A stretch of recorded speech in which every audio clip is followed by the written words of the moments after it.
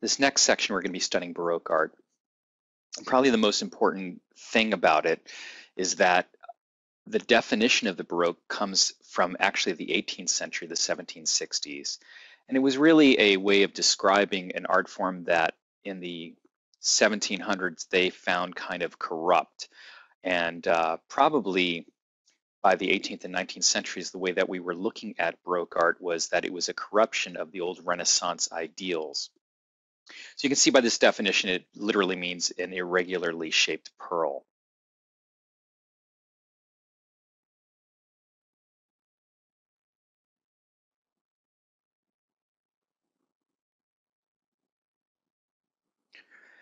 Some of the main qualities of the Baroque are really evidenced, or you can really experience them by looking at the Vatican. Because remember, we talked about the Vatican being begun around the 1500s. And what happens is that it gets worked on almost for nearly 200 years after that. And so when we study the Vatican, we look at the facade and you look at the building itself, it's a really good example of the Baroque style because it has a whole bunch of the qualities of Baroque art. So what I'm suggesting is if you look at the front of the building, you'll see that it's kind of two-tone. There are these arms that are this colonnade that come out that's an oval shape, it's not a circle. It tends to be an irregular use of classical forms, and we'll be studying that a little bit more in depth when we look at the front of the building. And even the dome itself, even though Michelangelo designed it, and I guess in a way he was a Mannerist architect, the dome is this, it's an oval, it's an egg shape, and that kind of is a Baroque kind of convention as well. So we're going to be studying this a little bit more in depth, and the Vatican really evidences this an awful lot. So let's take a closer look at how the redesign of the Vatican in the 1600s really is a good example of the Baroque style, especially in architecture.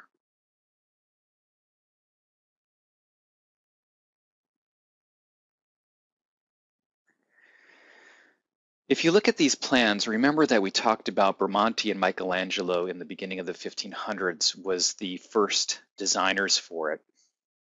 And when Bramante designs the first floor plan of the St. Peter's, of the redesign or rebuild of this St. Peter's, he designs it more or less as a symmetrical central plan that's like a snowflake. And over time, the facade of it gets elongated. And eventually, the elongation by Carlo Maderno gets added to by another architect named Gian Lorenzo Bernini that we're going to be looking at in just a minute. So the front of the facade that we're looking at here is a really good example of the Baroque style of architecture. First off, because it exhibits the physical qualities of it. So let's talk about it first from a sort of physical or formal point of view, which is, are you seeing how that's kind of two-tone? It's using two different colors. So that's one thing that makes the facade very Baroque, is that usually in Baroque sculpture and design and interior design, actually in the Baroque style, what you usually have is different materials that are being used and different colors. We often refer to that as polychromy or polychromy. The next thing about it is you can kind of take it into a little bit more in depth into the formal level and take a look at the styles of architecture that are being used on the facade by Carlo Maderno. And what you'll see is usually when you think of a classical building, it's a straight shot across. But in this instance, when you look at the facade of the front of the building, what you see is it kind of jogs in and out. It's not a straight, flat plane all the way across. The next thing about the Baroque style here, as evidenced by Carlo Maderno's architecture, is that you have things like the pediment, which is that triangular section, is put below another entablature. So it's almost like you have this Parthenon-like structure that's just a sort of window dressing or facade on the front, and then you have a second level to it. Other things that are very Baroque about this design is you have columns that are irregularly placed. So instead of having a sort of even sequence of columns like you would see, for instance, on the Parthenon or even on the front of the Pantheon, what you have here is a sequence of columns that combines pilasters, which are flat and squared off columns, with engaged columns and with columns on the front. They're also bunched up in irregular groupings of sometimes it's a sequence of one with a triumphal arch and then another pilaster. And then you have these sort of niches that are kind of similar to what we saw in the library at San Lorenzo, and then doubled up columns with Corinthian tops on them. So those are some of the main qualities. Now, if you move up to the top, you see the pediment, above that entablature, and that's beneath another entablature. Then you have a series of sculptures that are placed along the top of it. You would call those acrotiri. And you see that they're sort of irregularly placed in the facade of the building. So all of this stuff, if you think about it, relates back to mannerism when we were looking at the Olympic Theater. Now, the next thing is the last sort of innovation or big design change on the Vatican is that a guy named Bernini came along, and he designs this sort of colonnade that we see in this plan along the front of it and makes it look literally like a skeleton key. Bernini built these in 1637, or designed it in 1637, and he kind of thought of it as almost the arms of St. Peter's coming out to greet the faithful to worship. And so what we see here is a coin that was commissioned, that was struck to commemorate the rebuilding of it. And you have these arms that are reaching out, and they are an oval shape. And I guess if you were God or a space alien flying above, you would get the symbol right away that it was meant to be keys. Now, the handprint of Bernini is all over the Vatican, and he gets inside the building, he gets on the outside, and probably because he was this guy who, he was a little bit like Leonardo, a little bit like Raphael.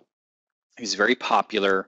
He knew how to navigate court life at the Pope's court. He also was very charming and a very interesting kind of guy, and he was even very handsome. So Bernini is this guy who becomes almost like a designer or think of him almost like a stylist for the Baroque era in the 1600s. And he worked mainly for the Borghese family, but he did work for some others. And when we see this aerial shot, you can kind of see what his vision and how it was sort of come together. I think an interesting little component to this is that after the arms were built, these arms of St. Peter's were built, they actually put an obelisk in the center. And I think it's a way of recontextualizing the obelisk and saying that we have some control over ancient history, and that we even have control over ancient Rome, who had control over Egypt. And I think those are some cool ideas about how you have a schema and correction in terms of the symbols or iconography used as things get updated. The interior of the building has all of these structures that you've probably heard of before, like, for instance, Michelangelo's Pietà is a sculpture that's placed in there. And but probably the things that are most important for the Baroque era are what's called Bernini's canopy, which is also sometimes referred to as the baldacchino. And then there, at the end, at the very apse, and we don't see it in this diagram here, is something called the Chair of St. Peter, or the Cathedra Petri, that we're going to be studying a little bit more in depth. So let's take a look at the interior and talk about what's called Bernini's canopy, which is also called the baldacchino. And it's built in the center, right underneath the dome, in the crossing of the church, over the remains or the tomb of St. Peter. And this is symbolic because it's meant to be a commemorative device that's meant to focus you on the role of St. Peter as the patriarch and the beginning pope of the Holy Roman Church, the Catholic Church. This is what it looks like inside the church. And what you can see is that there is this weird bronze canopy that's placed into the center over the crossing of the nave and the transept. And it looks like literally a bronze tent. There's a saying that the tour guides will say to you when you go to visit St. Peter's, and what they'll say is whatever the barbarians didn't destroy, the Barberini did. And the Barberini family are the family that were responsible. They were the papal family at the time who had hired Bernini to work on the Vatican and to build this canopy or baldacchino. The term baldacchino literally comes from the idea that for the Italians, tents came from Baghdad. And so the word for Baghdad in Italian at that time was baldacco. And they also used it interchangeably for the word tent. And so when you use the term baldacchino, it's almost like making a nickname or a diminutive nickname for someone in which you, for instance, the name Miguel, and you call someone Miguelito. It's kind of a way of kind of making it cutesy. And so the baldacchino is a nickname for this baldaco, this big tent that was over the crossing and the remains of St. Peter's, and it's meant to commemorate it.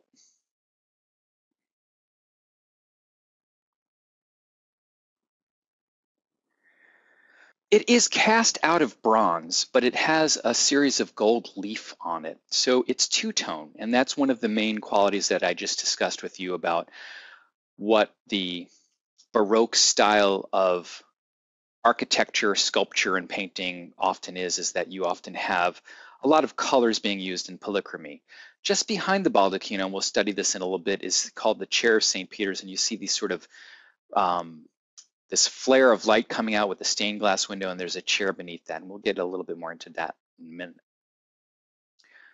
The baldacchino itself really exhibits Baroque qualities because of the columns, first of all, are twisting. And that's one of the qualities that you can really think about as being a typical Baroque kind of convention, that they can't just leave a straight column up and down. What they have to do is overly ornament it, almost make it like a wedding cake.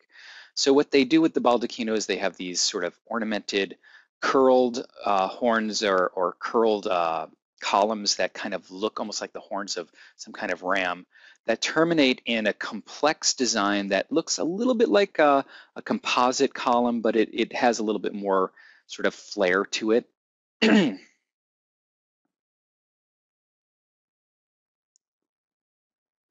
top of the baldacchino has a series of sculptures on it, and these sculptures are literally Nike figures or Nike figures, which are winged victory. In our culture, we kind of think of them as angels because they're winged messengers. Then you also see these putti, or these sort of cupids or angels, in the center of it. And what they have and what they're sort of carrying in and floating in is something that looks like the Pope's crown or the papal tiara.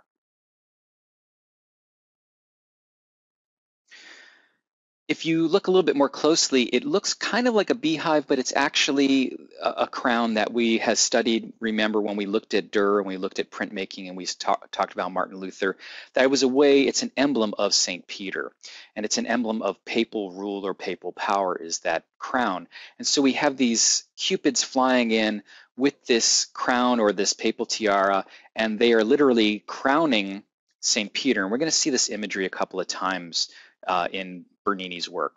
Underneath that, these tassels that are hanging off, they have these bees hanging off of the tassels or are emblems on the tassels.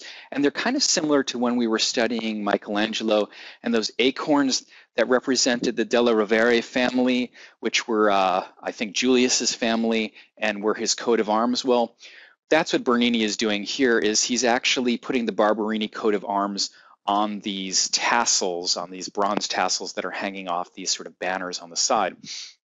I think it also might relate to some mythology that has to do with saints. And what I'm talking about is they used to say that if you would open up the tomb of a saint or a martyr, their remains would never putrefy or rot, and that bees would be clustered around the mouths and the eyes because the mortal remains of a saint were so pure that they literally would smell sweet and the bees would be attracted to it.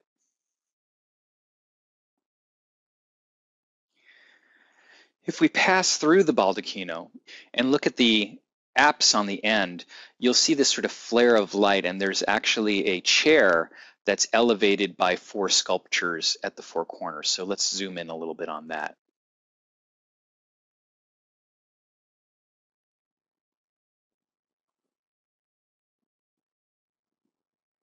That chair is called the Chair of St. Peter's. Sometimes you'll hear it referred to as the Cathedra Patri, which just is Latin for the cathedral is literally a Latin word for chair, and that's why we call cathedrals the seats of the church.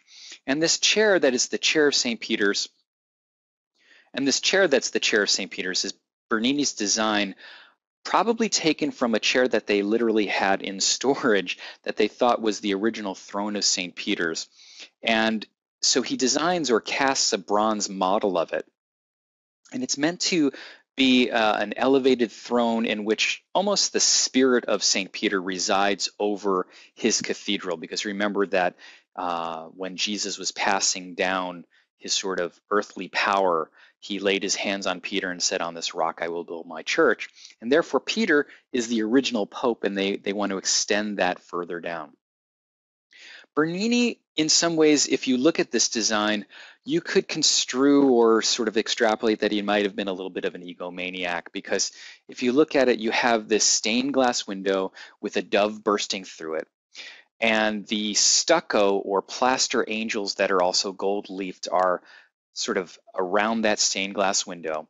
And then these wooden bars that are sort of oozing out with the sculptures over the architecture that was already built there are meant to be rays of light. So what I want you to think about is that he's actually doing something that is very Baroque or irregular. In a way, he's coloring outside of the lines. He's extending the influence of his sculpture past the confines of the architecture that's in the St. Peter's. Then this sort of cloud-like plaster structure oozes down and over the architecture and terminates onto the chairs itself. And we'll look at the close-up of the chair in a second.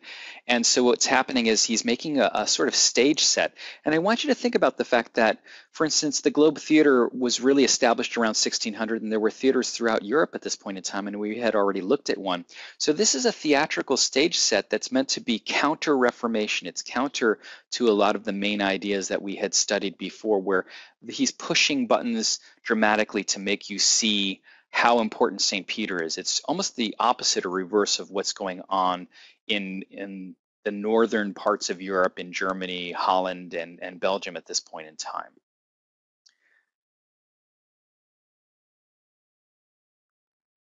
At the four corners of the chairs are these bishops, more or less, who are holding up the chair almost magically, and they are announcing and gesticulating and being kind of dramatic. And what I want you to also see is that, again, we have these mixtures of materials where we have bronze and gold leaf. You have this flowing drapery that's not just standard wet drapery that we would find in Renaissance art, but drapery that's kind of over the top. The twisting and turning gestures of this bishop are also important.